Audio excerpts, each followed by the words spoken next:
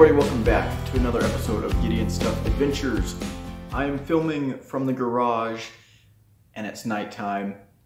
We'll see how the lighting is. Probably not great, but I'll try to brighten it up a little bit during editing.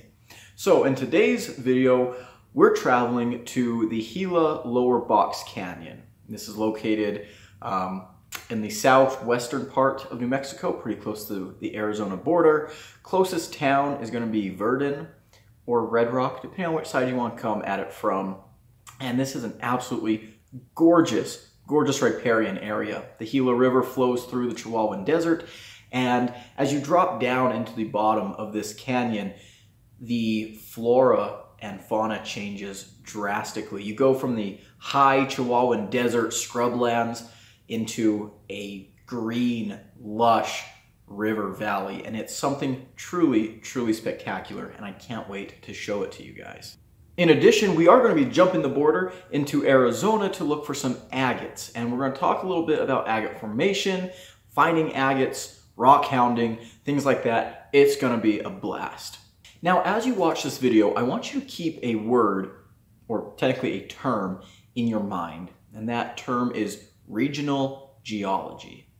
Geology has a lot of different forms. You can zoom into the microscopic level and do mineralogy and petrology and look at how crystals line themselves, how minerals grow, how rocks change and evolve. Or you can zoom out and go big picture with tectonics. How is the planet changing? How are the continents moving around?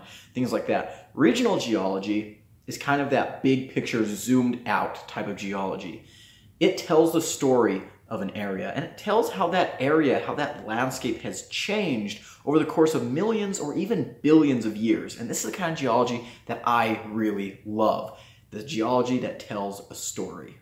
Now, before we get into the details of the Gila Lower Box Canyon area and the kind of Duncan area in general, they're about the same thing, I want to talk a little bit about the regional geology of New Mexico as a whole. We can split New Mexico into 8 geologic provinces. These are different areas that are characterized by unique suites of rocks or by unique tectonic events. And these 8 different areas are the Colorado Plateau, the Valles Caldera, the Southern Rocky Mountains, the Great Plains, the Permian Basin, the Rio Grande Rift, the Basin and Range, and the Mogollon-Datil volcanic field.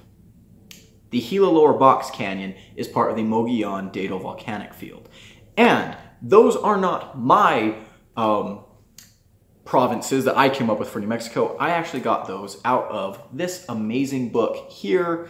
This is part of a 2-part collection. The Geology of Southern New Mexico's Peaks, Monuments, and Public Lands. The other one is the Geology of Northern New Mexico's Peaks, Parks, Monuments, and Public Lands. Not peaks, my bad. I highly recommend these books. They're published by the New Mexico Bureau of Geology and Mineral Resources. They're just fantastic books. If you live in New Mexico and you're interested in geology and you're interested in the outdoors and the landscapes of the area, these are a must. And even if you're not from New Mexico, but you're interested in the geology of the Southwest, these are great. And if you kind of want more info on any of my adventures, I highly recommend picking up these books. You can kind of read a little bit more.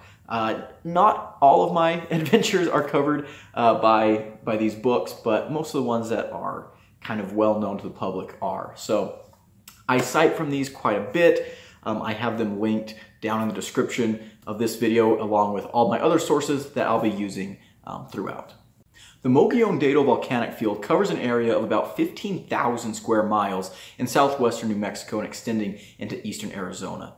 The terrain is rugged and varied, containing everything from high mountain alpine biomes to desert scrubland. Lots of rivers and some of New Mexico's most prominent mountains dominate this area. In this area, you can find Precambrian igneous and metamorphic rocks, as well as Paleozoic and Mesozoic sedimentary rocks. But the most dominant lithologies are Cenozoic, volcanic, and volcaniclastic rocks erupted and deposited between 40 million and 25 million years ago. Of particular note are the numerous calderas in the area, many of them rivaling the Valles Caldera of northern New Mexico or even Yellowstone of Wyoming in size. These calderas, over the course of many millions of years, erupted a series of different volcanic rocks. Everything from basalts and andesites to rhyolites.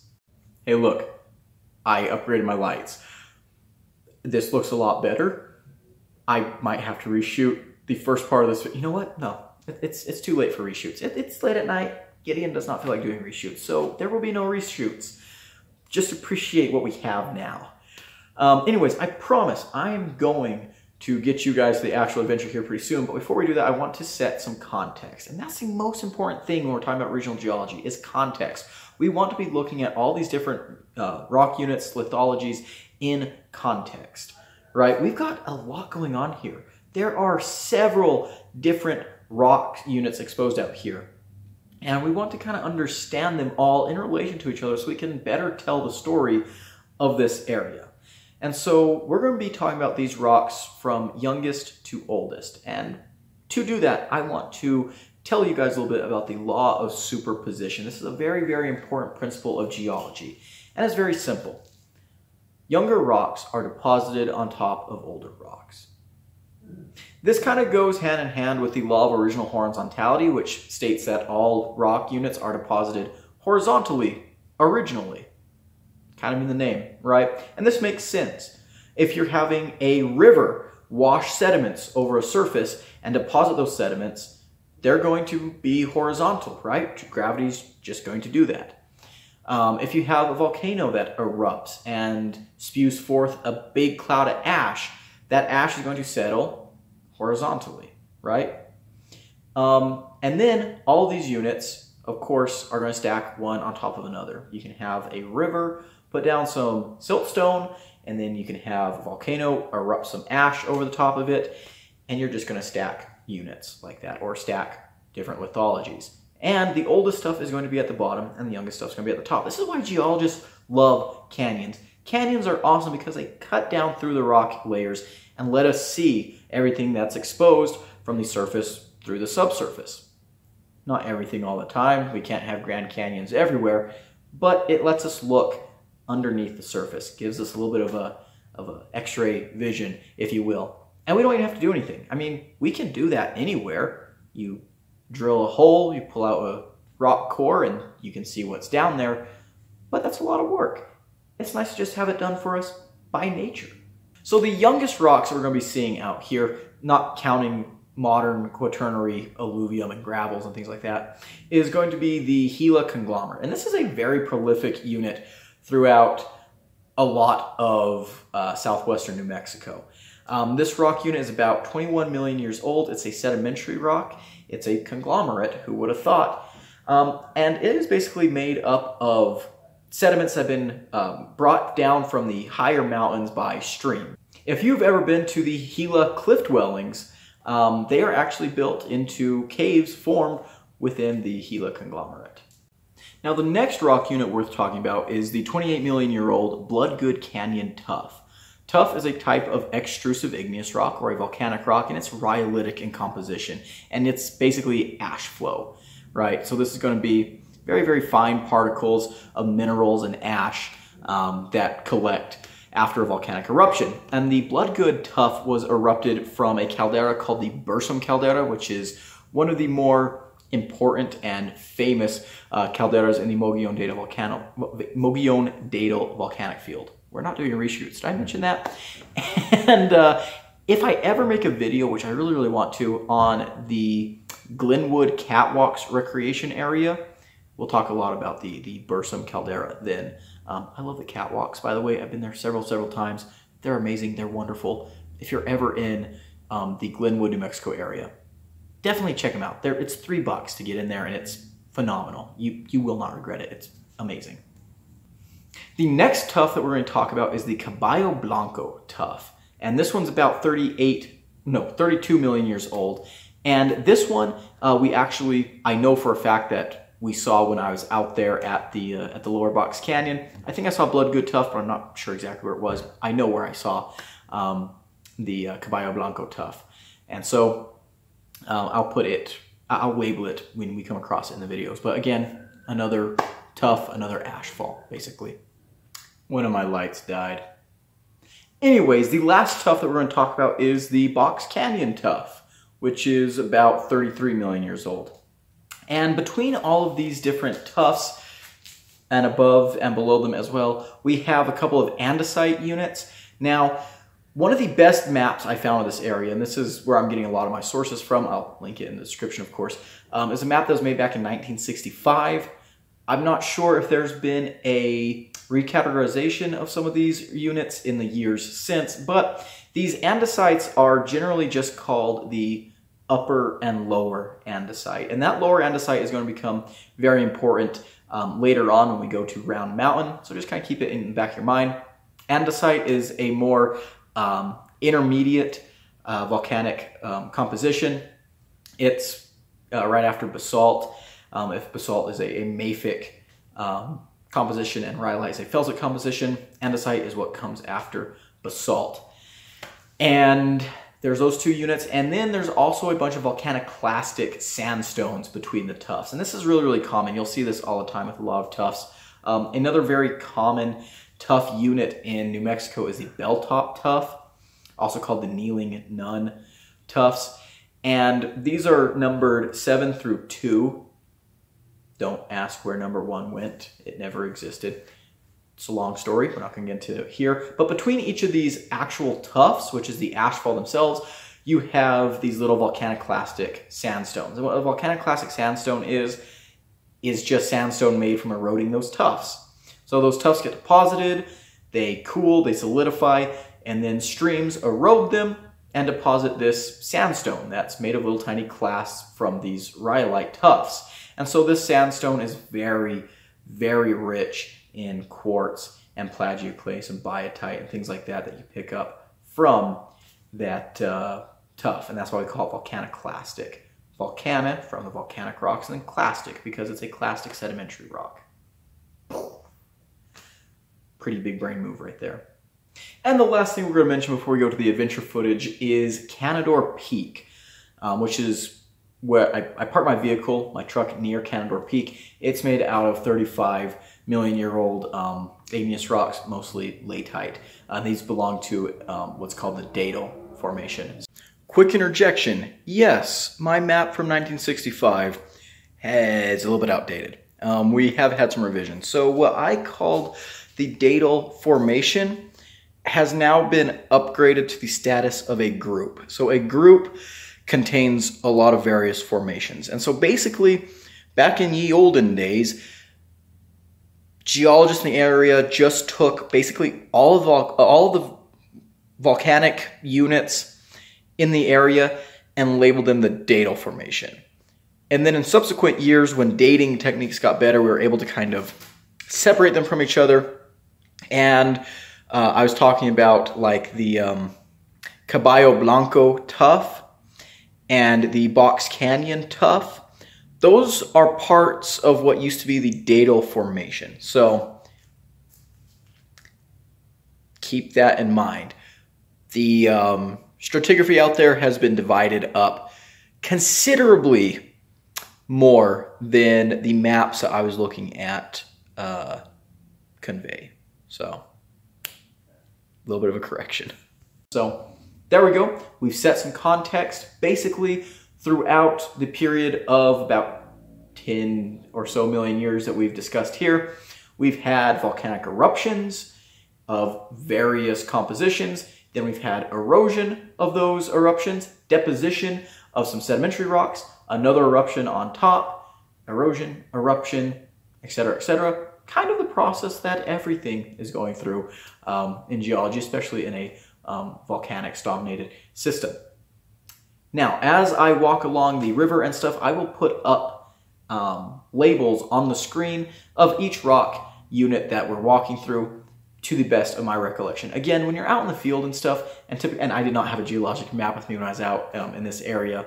Again, the only map I could really find of this area that was very accessible and detailed was this map from 1965. I did not have it with me when I was out there that day, so I might say some things that are incorrect as I'm walking there, but I'll try my best to correct myself when that is the case, and I'll put up labels for everything that I am unsure about. So you should still be able to get plenty of good information. Let's go ahead and roll the footage.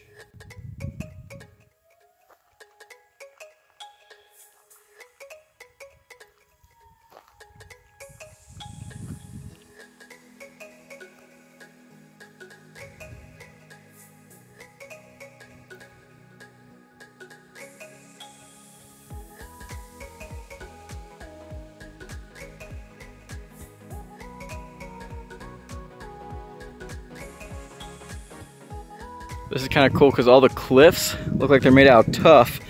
And like all the stuff we walked through on the top was all this basalt and andesite. And so what's still on top here is float mostly, but right there we transition into what's mostly going to be rhyolites and tuffs.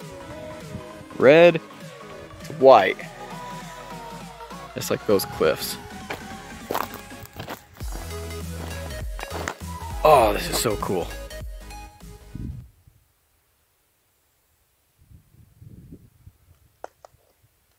Is there water down there? Sounds like it. Can you hear all the animals? Don't say that. I don't want to run into a fucking mountain. It sounds like a bunch of birds, and I think I heard a deer. Some big old mud cracks.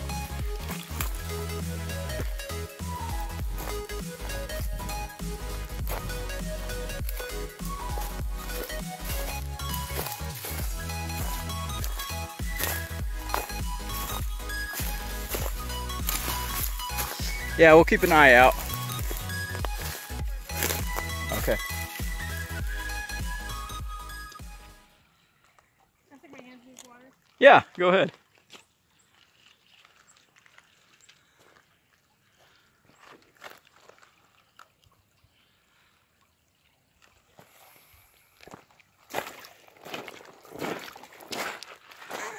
Little fish jumped at me.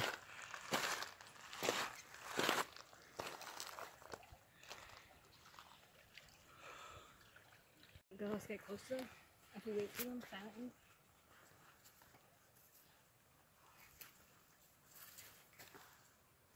Oh, this mud is sucking. And some noisy frogs.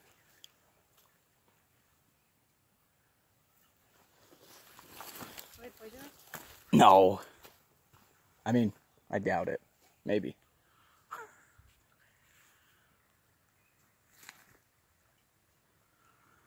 Oh yeah, those cliffs look good.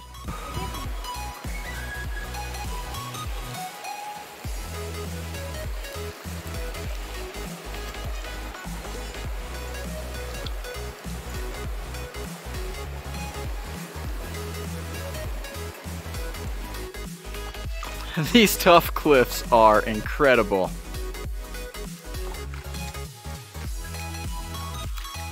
I'm not sure what tuff this is. There's quite a few in the area. This might be the Bloodgood tuff, and I think I forgot the names of the rest.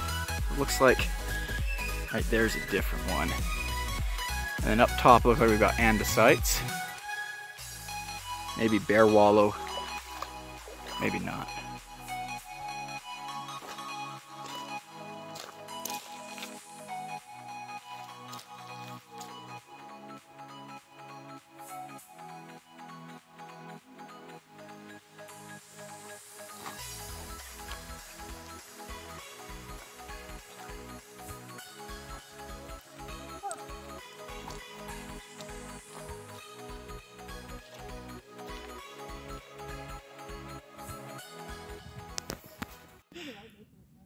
Yeah, so it looks like a little bit of a storm might be rolling in.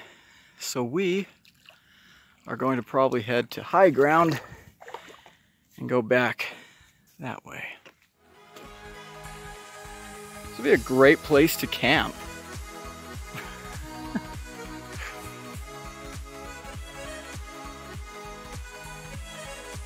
Unless it does a little floody-do.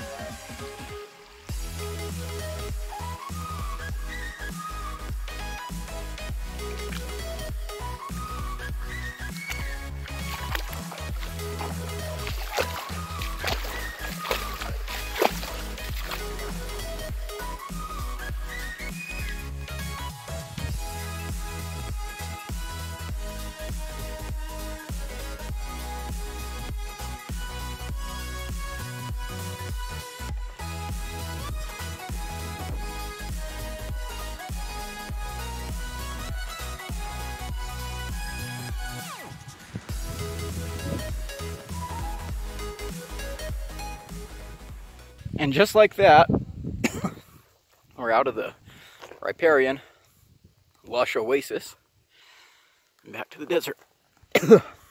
I'm choking on a bug. Found a little bit of tumbled agate.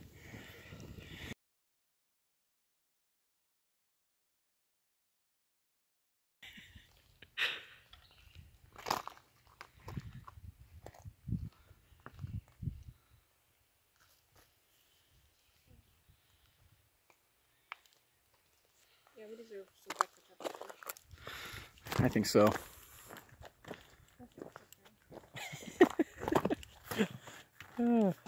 We kind of took you to your limit today, didn't we? We kind of took you to your limit today. Yeah, just jump off. Just end it now. Adventure over.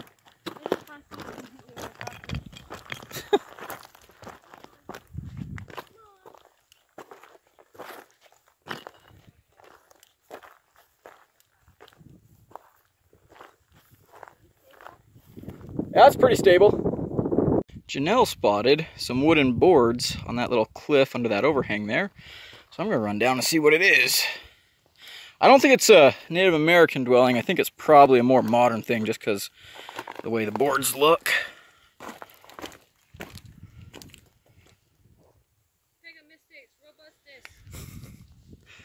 The reality is not very cool. Looks like they're just fence posts.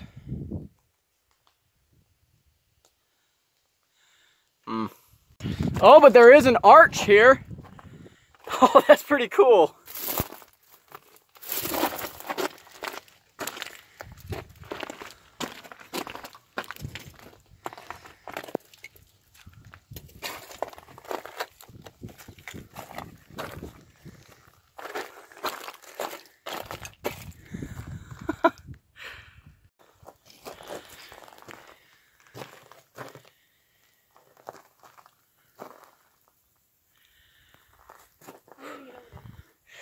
We are going to go through this little gap here and then up.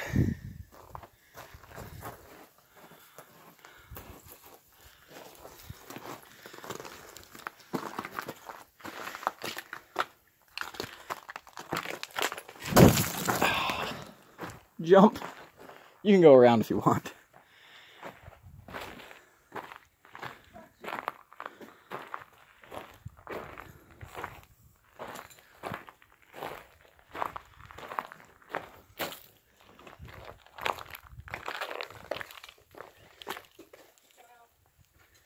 Isn't this crazy? It's awesome. A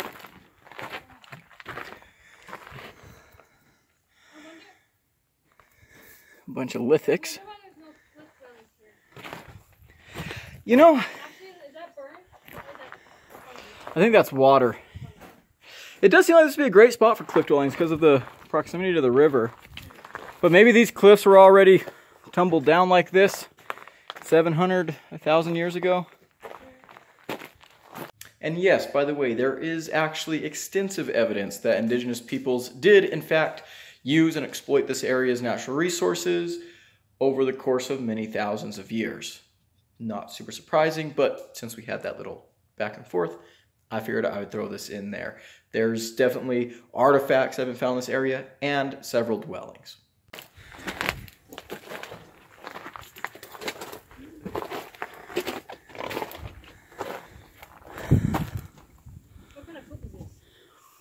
Cougar. Huh? It's pretty old. Do you see all the hair in it? Yeah. That's how you tell it's a predator. And then the shape is what told me it was a cat. And it's not here no more, right? Not here no more. Hey, and there's the fence. Yeah, we've got, no, probably just probably a conformable contact. We've got like a older andesite overlain by a younger tuff, which kind of makes sense because in a bimodal volcanic system, like the Mogollon volcanic field is, you erupt your mafics first and then your felsic stuff.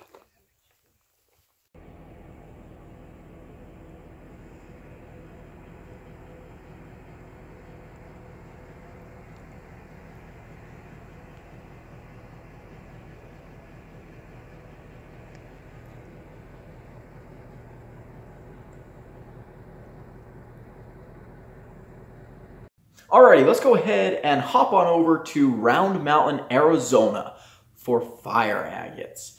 Now, all the lithologies that we just went over are going to be the same. They're going to apply here to Round Mountain as well. We are in the same region. The map that I'm using for this video covers both the Gila Lower Box Canyon and Round Mountain. It's called the Canador Duncan Quadrangle Map, obviously named for Canador Peak and the town of Duncan in Arizona.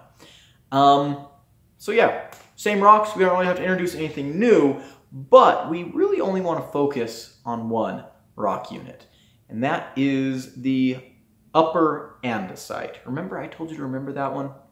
Here's why. As far as I can tell, this is the unit that the fire agates are occurring in. Again, I'm going off of an old map, but from what I could see while I was out there, it's definitely an andesite. And just going off this old map, I'm pretty sure it's our younger andesite unit. So, ta-da! I told you to remember it, and it became important again. Look at that.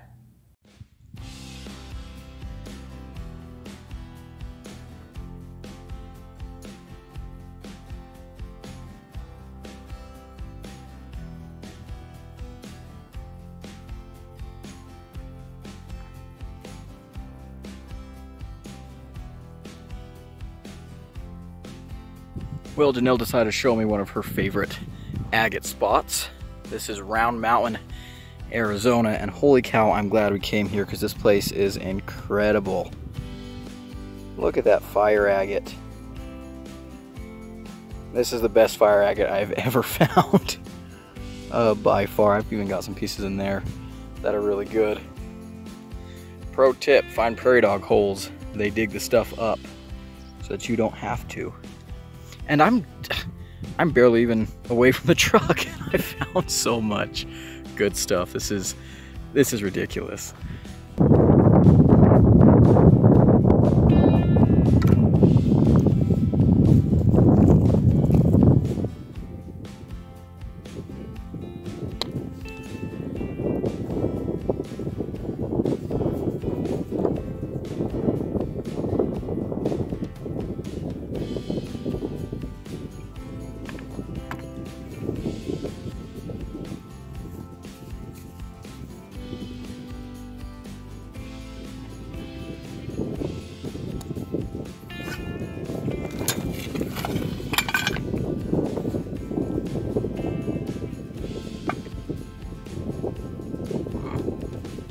I think this is my favorite one that I've found so far.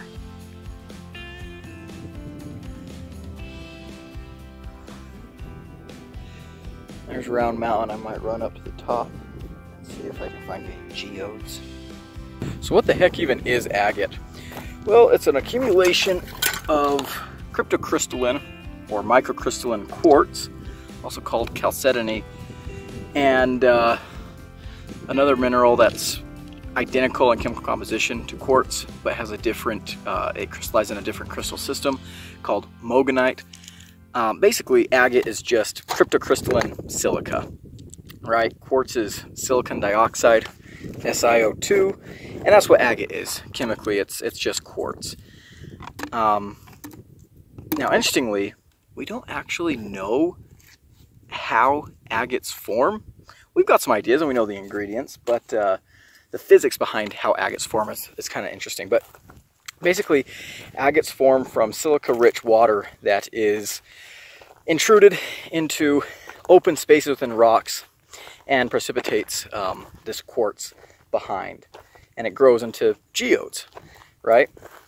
You can find agates in any kind of rock, igneous, sedimentary, metamorphic, but they're commonly associated with igneous rocks just because igneous rocks tend to have a lot of open holes and vesicles. Look at that.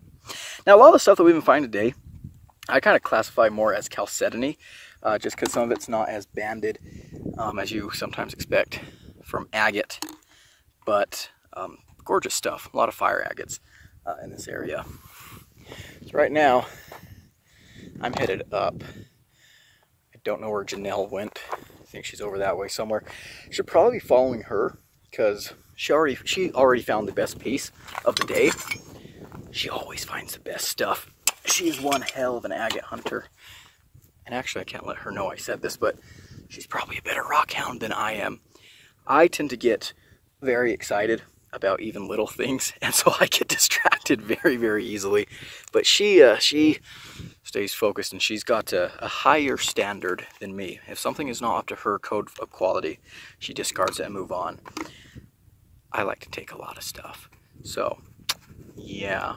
But anyways, I'm heading up the mountain because all the agate that we're looking at here, even though it's just kind of loosely scattered on the ground, it's eroding out of these rocks in the area. Like right now we're looking at a bunch of intermediate volcanic rocks. You can see here, very vesicular. And so I'm hoping that if I get closer to the top of the mountain, I might find some rocks that still have the agate in them that I can crack open like geodes and hopefully get some cool stuff. Because obviously, the further away you come from the source, the more eroded things get. Sometimes this doesn't work out with agates, but I'm taking my shot today. I know, some of us do just pick up greatness. Are you coming to show me something else to ruin my day? Yes? Oh gosh, let's see what you picked up this time.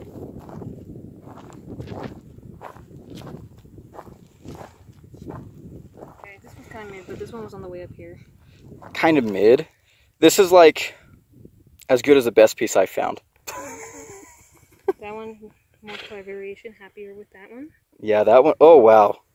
That one's got like that reflectiveness. That's cool. That's my big one. The fire on that is crazy. Yeah, that one does have a good reflection. Well, I have not found greatness up to your standards yet. I'm hoping to find a geode up here. We'll see. A geode. A geode. I don't know if they'd stand up to the Janelle code, but I think they're pretty cool. Oh, that's nice. Look at this. Oh, a geode for me? There we go, we found a geode.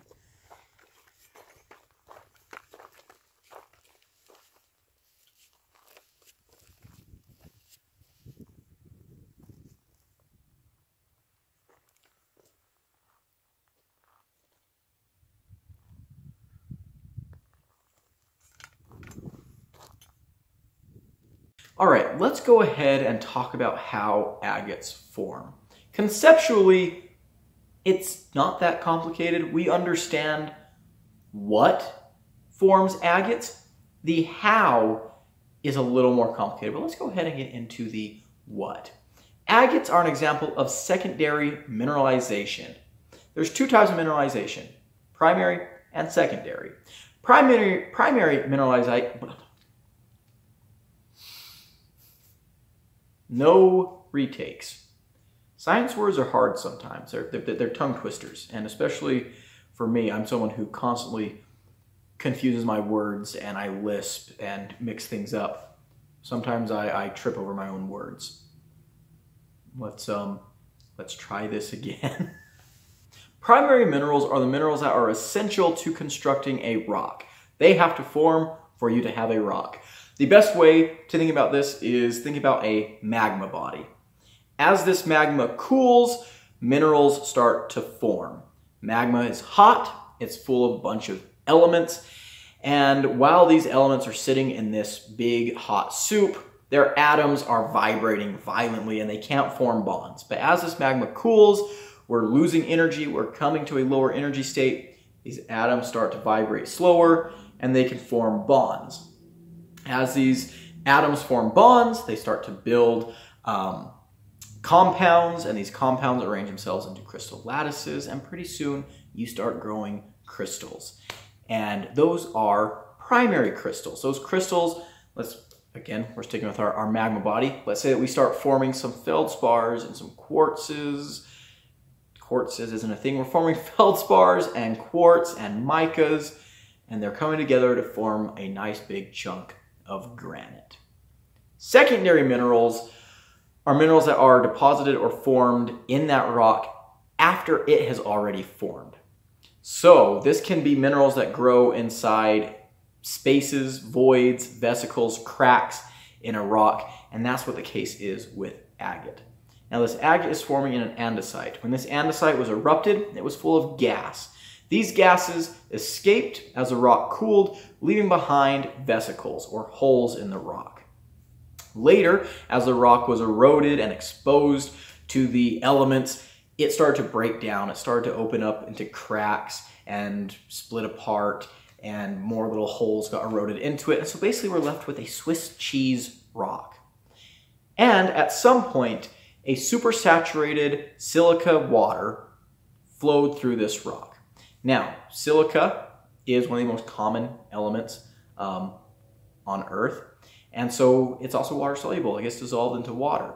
As this water seeps into these rocks, it leaves that silica behind, and this is silicon dioxide, SiO2, quartz, essentially.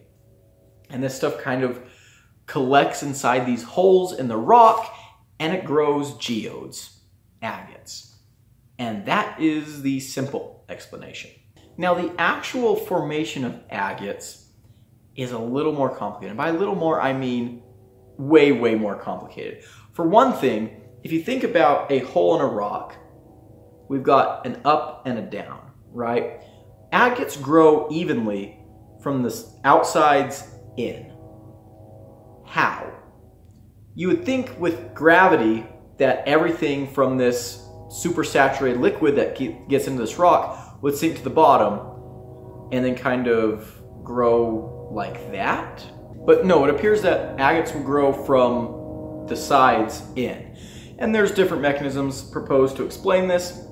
I'm not going to go into those right here. The other thing is that agates are not 100% quartz. A lot of cases they're 100% silicon dioxide, but there's two different minerals, quartz and mogonite. And mogonite has the same chemical composition as quartz, SiO2, but it has a different crystalline structure. And so you'll have like 90% quartz, 10% mogonite in an agate. And it seems like the mogonite will form right after the priming layer, and then we'll grow quartz for the rest of it. It's very, very complicated. We're not going to go into all of it here. I will link a couple of papers by a mineralogist called Peter Heenley in the description. He's done a lot of research on this, and he can explain it far, far better than me. Bottom of the story, though, is that it's very, very complicated. All right, so let's go ahead and clean up some of these agates. It's a few days later. Let's take a look at what we've got. A lot of these are going to be covered in moss and lichen, algae and dirt, all kinds of stuff like that. So I've got a few here that have been soaking for a couple of days. I've got some more in the Gatorade bottle that I was using to pick them up. These have been soaking for quite a while. And then I got a bunch of big ones out in my truck that I haven't got yet. But let's go ahead and see what is under this.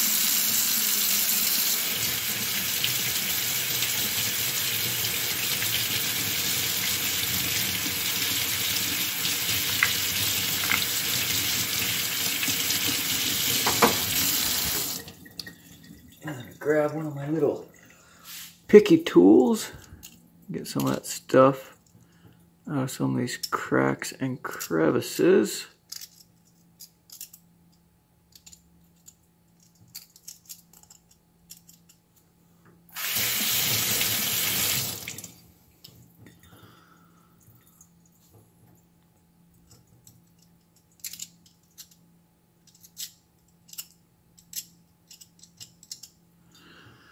Let's look at this guy.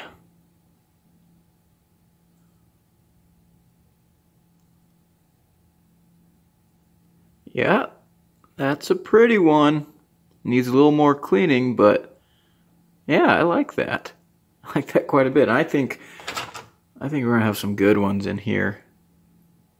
This one is actually really nice. Yeah, look at that. Sweet. Okay, so I'm far from done with cleaning all these up, but let's go ahead and look at some of these because I came out with some pieces that I think are pretty fantastic. So number one This is a kind of interesting little piece. I love the bubbly texture. This is also a geode on the inside, and this is kind of more of the stuff that I consider chalcedony, because we don't have much banding, although I guess this one does have a little bit. Let's look at this right here, though. This is really cool. I love this little piece here. Just two little bubbles. So cool. If we flip it over, there's that texture. Some people call these chalcedony roses. Pretty cool there. I've actually got some other pretty cool pieces in this little bag right now. Here's a good piece of fire agate. Obviously, we're not going to go over all of these. I want to show this one. This is actually one of my favorites. This one cleaned up so nice. But I love the bubbly texture. I love that eye right there. I mean, look at this. Look at that waviness. This was all covered in algae, and then I cleaned it off, and I was just stunned at how good it is. This one is pretty fun. You can see here we've got some banding. Got some of those agate textures. This one's another just bubbly one. This piece also has some banding. Kind of neat. This is a good piece. Look at that. Love that. And I actually ended up coming away with a bunch of really, really good pieces. More good pieces than I was expecting. This one here. Great texture on this one too. I mean, it's so smooth and round. Wish you guys could feel these. They're pretty freaking cool. There's a good, whoops, good bit of fire. That one's cool. Oh, this one's awesome. Looks like a little mushroom. And then he's open on the bottom, so that's sweet. And of course, here's more bits and bobs over here. I really like this little piece. It's very, very cool. There's another one I put over here that I really liked. Where'd it go? This one right here. Look at that. Very, very nice. Oh gosh, there's so many good ones. What do I want to look at next? There's that.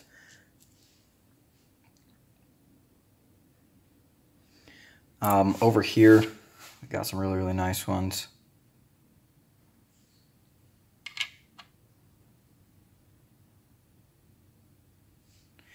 We're kind of in the shade right here. Pretty dark. I like that.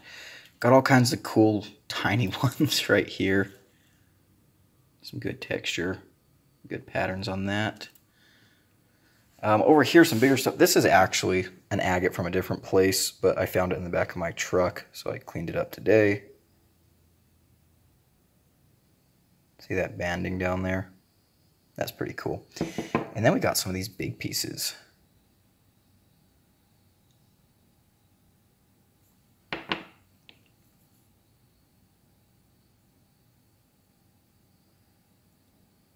This one might be my favorite.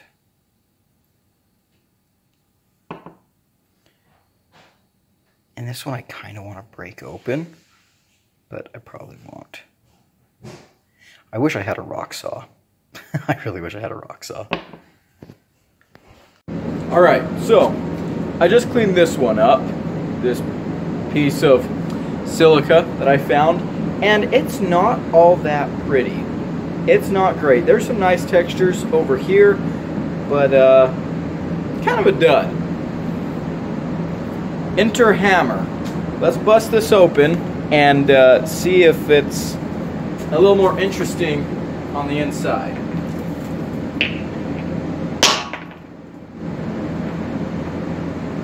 If it even breaks.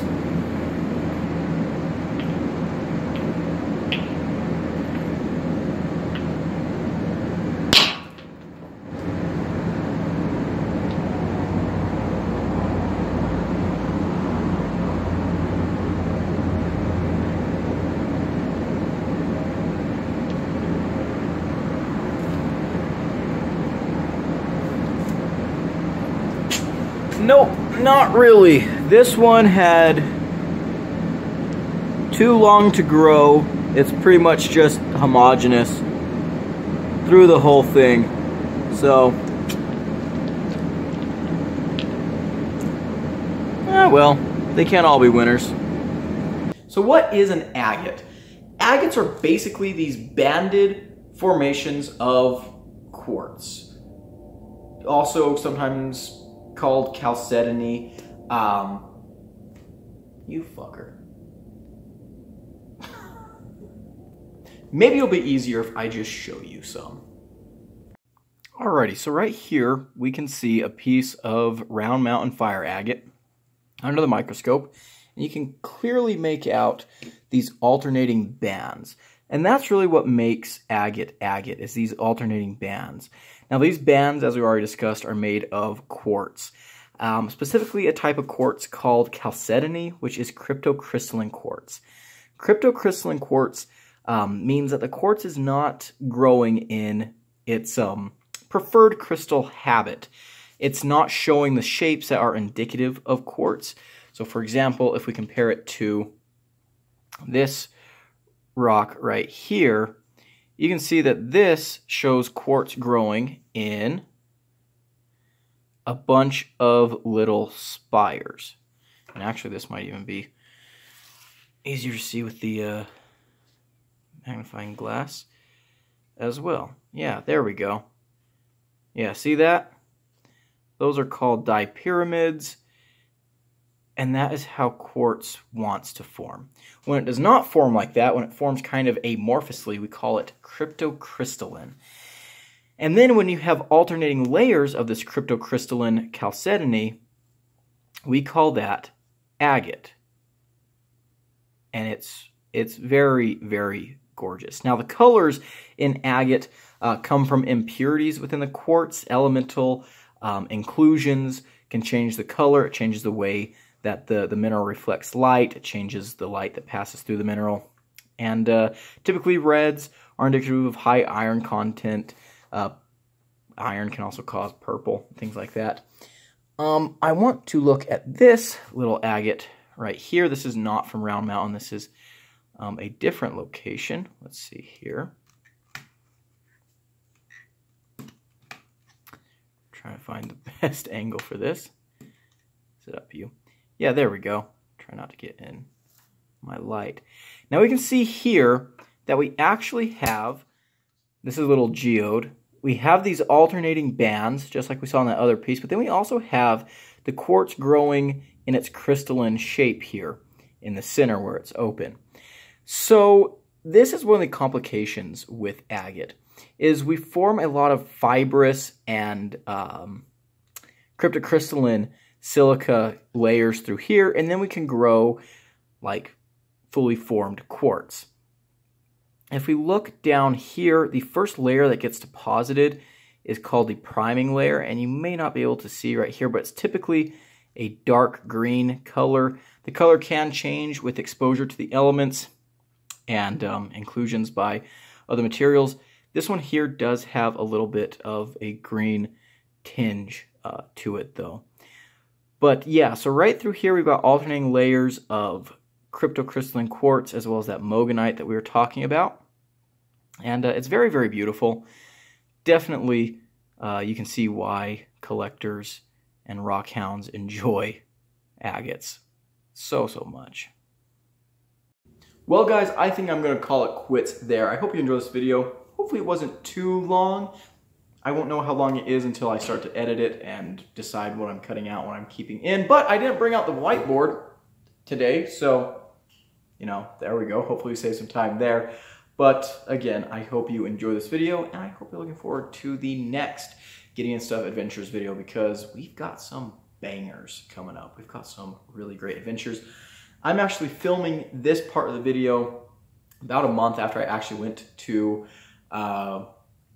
the lower box canyon and stuff, and I've had several adventures in between there, and I've got several adventures planned for the future that are going to be pretty sweet, so keep an eye out for those. And Anything else? I don't really think so. Big shout out to my channel members right here at the cowboy level. I really appreciate everything they do. If you want to become a channel member, there's a button down below. As for the rest of you, thank you so much for watching. If you enjoyed it, leave it a like, comment below, and subscribe. I've been Gideon, and I'll see you in the next one. Adios.